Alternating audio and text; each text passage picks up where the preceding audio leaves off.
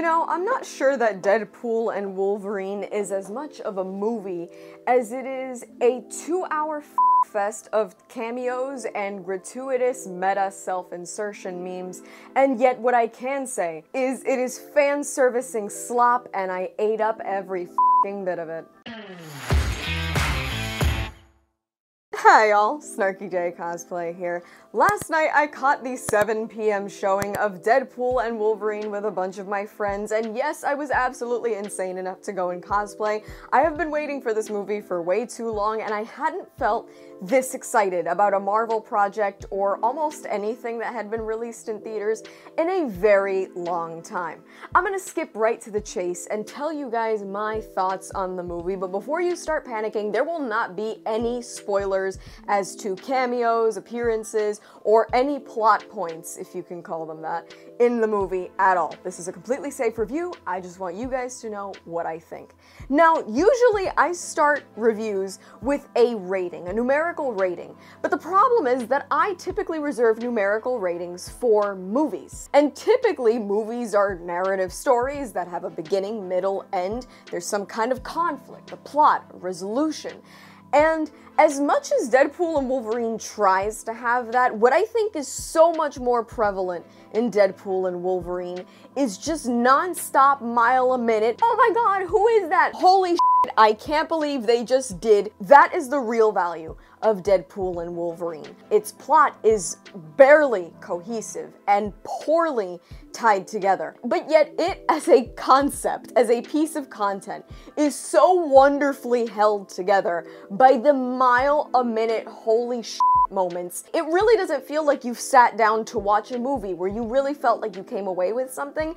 Watching Deadpool and Wolverine feels like you are on a roller coaster. It is constant, what's around the next corner? Are we going up? Are we going down? It is absolutely insane. It kicks off in a way that is genuinely shocking as a Marvel fan, and the fact that Disney signed off on any of this is absolutely bonkers. I have spent the better part of 2 years now on this channel bitching about recent Disney releases, about the message, the agenda, poor scripts, terrible CGI, shitty character choices. I had not been excited enough to go, oh my god, let's go in a big group and let's all play dress up for it in years. And Deadpool and Wolverine made me feel like a 15-year-old girl, and I genuinely squealed in the theater more times than I care to recount. I can't remember the last thing that made me squeal, and that is just as devastating for me to say as it is to hear. So honestly, look,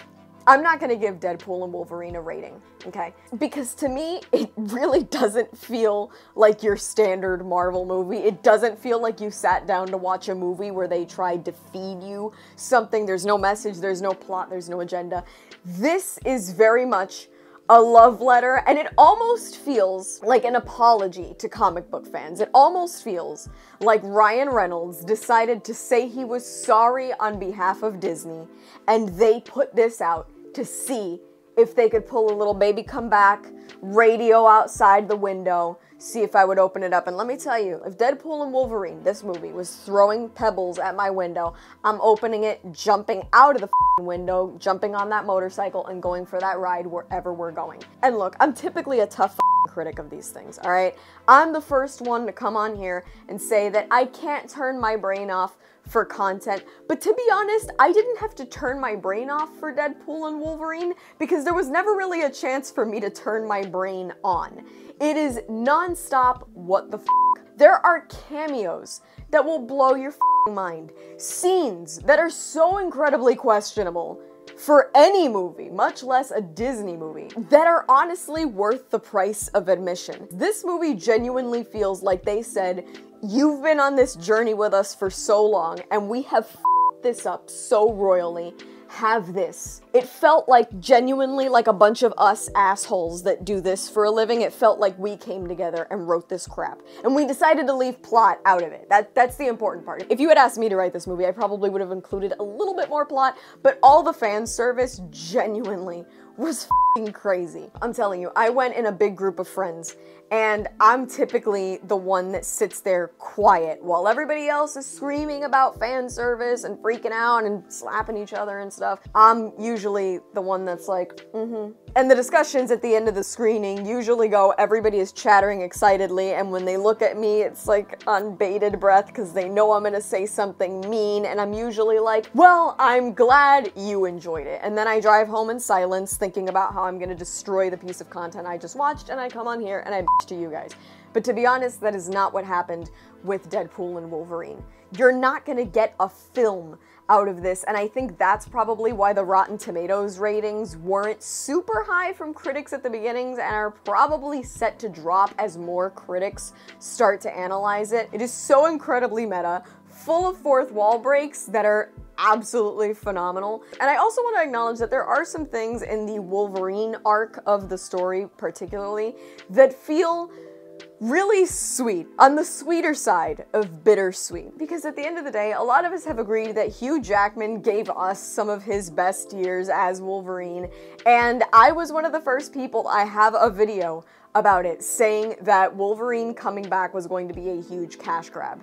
And while this movie very much feels like it's going to be a cash grab, but to be honest, it's a well done cash grab. It's entertaining, it's fun, it feels like everything fans have been asking for years. The first thing I said as the credits started rolling was that I felt like I was in high school again. This was genuinely a film that just made me excited, it made me happy, it made me scream, it made me laugh. In some ways, it felt like what comic book movies should be and what they once were. I'm telling you, in recent weeks, I've almost started to wonder if I was just growing out of this shit, because there's just no part of it that has excited me or attracted me to it in any way in a very long time. And I thought, maybe I'm just not that person anymore. Maybe I was when I was younger, but now at 24, it's just not my thing anymore. And while I was sitting there screaming like a bitch, and I come home and unload all this information onto my dad in this manic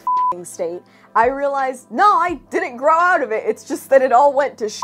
But Deadpool and Wolverine is a must watch. It's a must watch. If you've been on any sort of a journey with Marvel and you understand it, you understand the fan base, you understand the fandom, this is a must watch. And I would argue that this is a must watch in theaters. I have not been the strongest proponent of we need to keep theaters alive, we need to support the movie theater industry, because you know what? I just don't believe in paying $8 for a icy, and that's why I didn't have one when I went yesterday, and it really would have matched my pretty red suit, and I wanted an icy so bad. And I have never defended the theater industry, but as I was sitting there and I was watching it, I knew from the minute it started that it would not be the same experience if I'd watched it at home, in the comfort of my own home, by myself.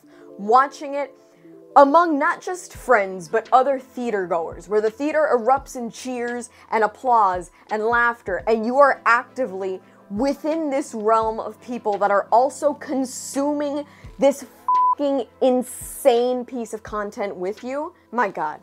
What an experience. I really hate to be that person that just comes on here and doesn't give you a rating and can't articulate a lot of things clearly. And I also hate not giving spoilers about things because I would love to really just delve deep into this right now. But I think you need to go and experience this one for yourself. And I'd love to, maybe in a week, analyze spoilers and make another video, but for right now, the purpose of this one is just to tell you that as somebody who has been so cynical about Disney and Marvel and Star Wars and everything I used to love, somebody who felt like it was all going to shit and I had to start ripping posters off the wall and selling off action figures and setting cosplays on fire. For as silly and nonsensical as this movie is, I think that it did a brilliant job of reminding me what it's like to have fun. And that's what Marvel used to be really good at. Not just telling good stories, but showing us a really good time. And Deadpool and Wolverine is a phenomenal return to having a good